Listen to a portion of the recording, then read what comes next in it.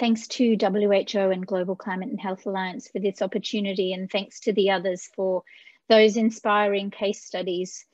This case study is about the Our Climate, Our Health campaign for a national strategy on climate health and wellbeing in Australia. And I want to say thank you and acknowledge WHO's permission to use the framing of Our Climate, Our Health, which has been a uniting kind of frame for this campaign in Australia.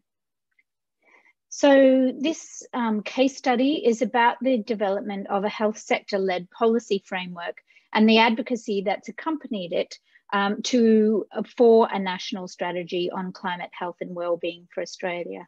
So I'm from the Climate and Health Alliance, and we have led this initiative along with the members of our alliance. The topical issues that the case study addressed is many. It's a very comprehensive roadmap. So it's about climate resilient health systems. It's about reducing emissions and mitigation. It involves mobilizing the health community. It includes adaptation measures, advocacy and communications around climate change and health.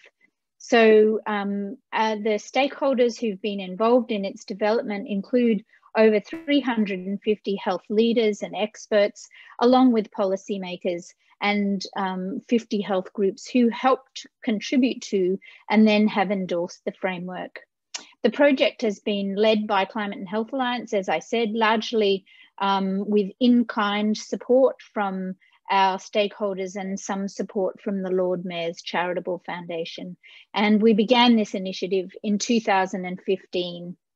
So the key steps that have been taken in this case study to reduce the impacts of climate change on health have been engaging healthcare stakeholders in the co-design of this climate health policy roadmap.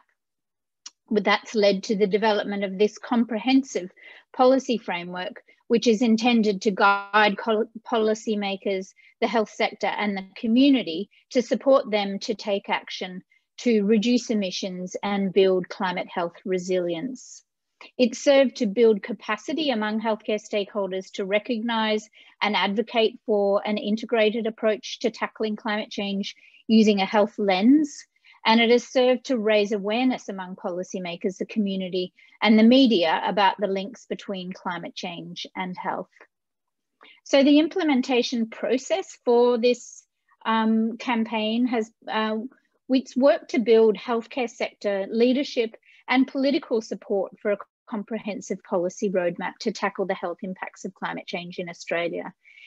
It's designed to assist Australia to meet its commitments to health under the Paris Agreement and to provide a policy framework against which Australia can demonstrate its progress against the Lancet countdown indicators. We began with so the model of engagement, we think in this case study is one that can be replicated by NGOs and governments in all countries and geographic settings. It applies universally recognised principles of community engagement regarding public policy, that all policy development should occur in consultation with and account for the needs and priorities of affected communities and stakeholders. So the campaign began with a discussion paper back in 2016 proposing the strategy, and along with an accompanying national survey, this was used to guide an extensive consultation over around 18 months, involving a series of workshops, forums, seminars, and a 9-day virtual conference. The insights and feedback from health stakeholders and experts was then used to develop the framework for a national strategy, which was then endorsed by health groups and presented to the Federal Parliament, where it was received by representatives of government from the Australian Labor Party, the opposition, and the Greens. Both the Australian Labor Party and the Greens have endorsed the policy, with the opposition committing to implement a national strategy on climate health and wellbeing if elected to govern. And we are looking to them to recommit to that in the lead up to the next federal election. So through this campaign, we have shaped policy at the local, state and national level on climate change and health.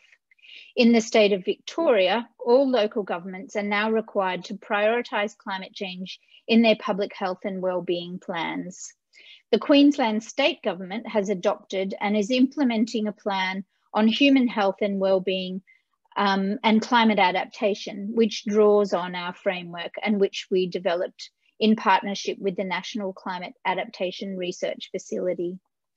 The federal government very recently has proposed in 2021 to develop a national environmental health strategy as part of its national preventative health strategy as one way in addressing the impacts of climate change on health.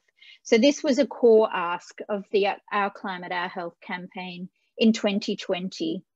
And the Medical Journal of Australia and the Lancet Countdown Policy Brief for Australia has showcased this policy framework in 3 of its annual publications since 2017, with one of the top 3 recommendations in its 2020 report being the implementation of a national strategy on climate health and wellbeing for Australia, which establishes this campaign as a key influence on climate and health policy and advocacy agenda here in Australia. Now, I'm just going to skip over the next couple of slides, which are a more detailed timeline, but I'm happy to share the slides for people who want more information. So, challenges and lessons learned.